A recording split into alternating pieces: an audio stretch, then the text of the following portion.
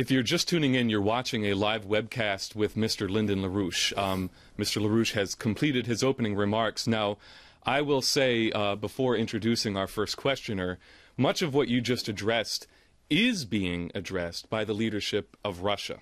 And as we announced last week, you know, the missile tests of the nuclear triad that were presided over by Vladimir Putin, also statements that were made by a leading member of the United Russia Party, Yevgeny Fyodorov, which really, who says, look, these scattered wars around the world that have been building for years are heading in the direction of the inevitability of World War III, which is exactly what you addressed in what you just referenced, Storm over Asia in 1999.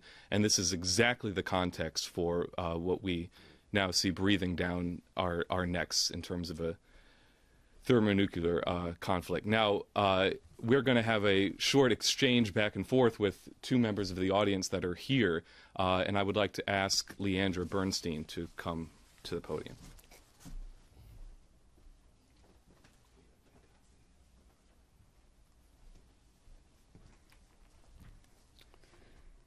I'd like to ask you a question in the context of the last presidential debate, the debate on foreign policy, and raise your attention and our audience's attention to a recent report, a report that just came out today from Fox News on exactly what was known and what was occurring over the course of approximately 6.5 hours when the U.S. Embassy was attacked in Benghazi.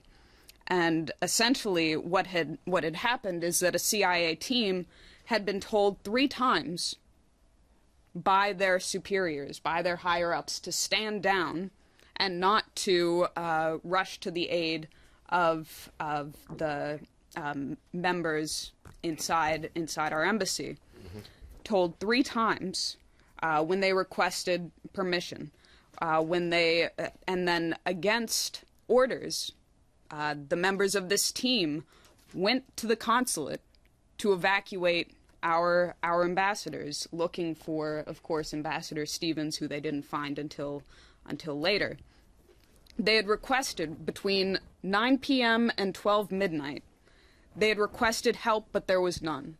No Spectre gunships. There was a drone, a survey drone, that was flying overhead throughout the course of this entire incident, that was basically live streaming footage to anybody who had the security clearance inside the United States, including the White House Situation Room. No special operations came. So that report just came out, and so this is within the context of a continuing debate concerning what American influence and power should be in the world today. There was some reference in the presidential debates to our role as nation builders. Obama referenced our role as nation builders. Perhaps we could take the example of Iraq, which is currently embroiled in a civil war between Shiites and Sunnis. Or maybe Libya, where this fiasco has occurred and is continuing to yield very rotten fruit. Or maybe in Syria, where there is a civil war, where Syrian rebels are now armed with Stinger missiles, which, oddly enough, have made in America. Are made in America. And how about our nation building in Afghanistan? Maybe based on the role of Great Britain in the 1840s, Great Britain in the 1870s, USSR in the 1970s and 1980s. So, with that being said, there was also, I'd like to bring to your attention a statement by Zbigniew Brzezinski on the Charlie Rose show just this past Tuesday, which was very, very interesting, especially considering who he is. his role has been historically, where he warned on this show of the consequences of arming rebel groups in the Middle East, looking at the consequences of arming these rebels, and saying explicitly not to listen to Britain and France, not to assume that Saudi Arabia is our friend in this situation, and saying we should be working closely with Russia and China, in particular on the Syria question, toward a workable solution, not just dictating the policy as we all come to the table. So I'd like to ask you, because it is the most relevant foreign policy question, what, given the world situation today and our unique role as the United States, what is the appropriate role that we should have in this context in international relations?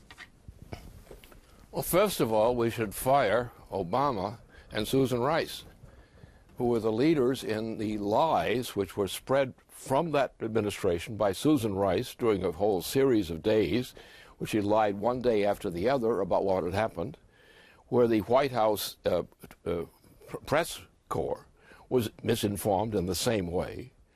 And now it's all clear that Obama himself knew everything from the beginning, within a matter of hours. And he was therefore lying all the way through. Now, a man who lies about general warfare, and this was a part of general warfare, is actually a criminal. That president is a criminal. He's committed many other crimes. He's caused starvation. He's caused deaths as a result of starvation and similar kinds of conditions. We no longer have a food supply anymore because of his policies. But these things are all tied together with a grand plan, which starts essentially with the assassination of John F. Kennedy.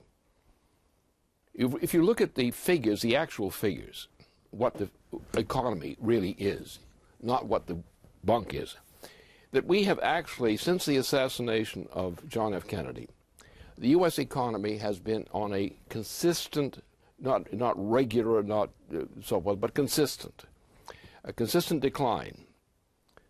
We now have actually about 27 million people who could be considered, if the rules were kept straight, would be needing jobs. And it won't help much just to give people jobs. You may do it as an emergency measure, as Roosevelt did during the 1920s, but the intention was not to keep these kinds of lackluster jobs for people, but to keep them alive and keep them in place and located so that we could build up the economy.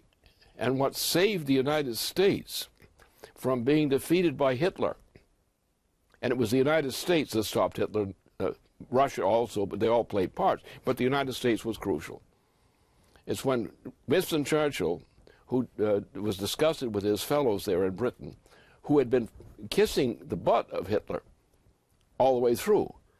The British were the actual leading, these people were the leading supporters of the Hitler campaign. They're also the president of France, was the same kind of thing. Same thing, and that's what de Gaulle came out with his operation against precisely this. So it was things like de Gaulle's campaign, his insurgency, and the United States, Roosevelt in particular, which even before the United States was involved in the war, was taking steps knowing that the Hitler thing is dangerous and we got to stop it. So we with Russia stopped Hitler. And Russia was already in it before we went into the war formally.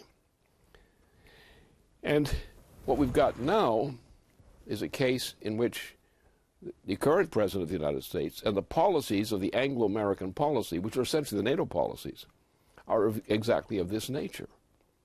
The whole thing is a stinking fraud.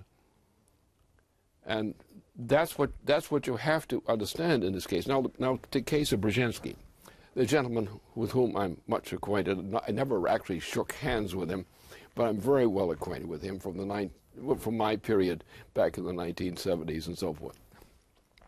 Now, it's quite a turnabout, and I understand the turnabout, because Brzezinski was a lackey. That's the way to understand him. That is not a lackey, in the ordinary sense, but a lackey in the sense that rather than operating on his own instincts, he was following a recipe which was dictated to him by circumstance, and which he didn't have to be told, actually, you do this. He was understood that the way he was going to get ahead and keep ahead was to play the game that was predicted to him to play. And so he was the key who set into motion some terrible things that happened in Central Asia, one of his accomplishments. Now, he did all this on the presumption that the United States was involved in a war to destroy the Soviet Union. So therefore, and similar kinds of things were brought into consideration later. So what happened is that he, in that phase, was a lackey for that process. Now, being an old Christian of Polish ancestry and so forth, he now looks at the world and says, look, that time is over. There no longer is a Soviet Union to worry about. There are no longer these other kinds of things. I'm an old man. I'm a Catholic. I'm a devoted Christian.